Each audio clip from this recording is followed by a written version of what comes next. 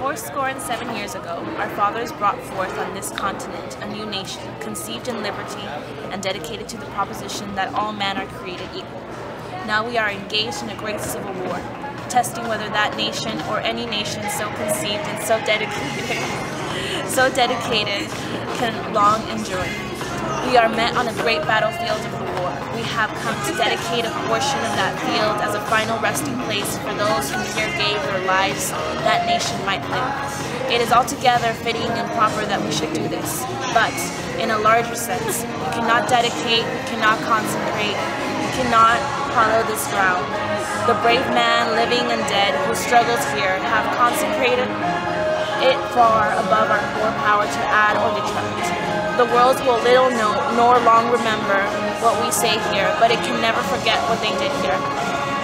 It is for us, the living, rather, to be dedicated here to the unfinished work which they who fought here have thus far so nobly advanced. It is rather for us to be here dedicated to the great task remaining before us, that from these honored dead we take increased devotion to that cause for which they gave the last full measure of devotion, that we here highly resolve, that these dead shall not have died in vain, that the nation under God shall have a new birth of freedom, and that government of the people, by the people, for the people, shall not perish from the earth.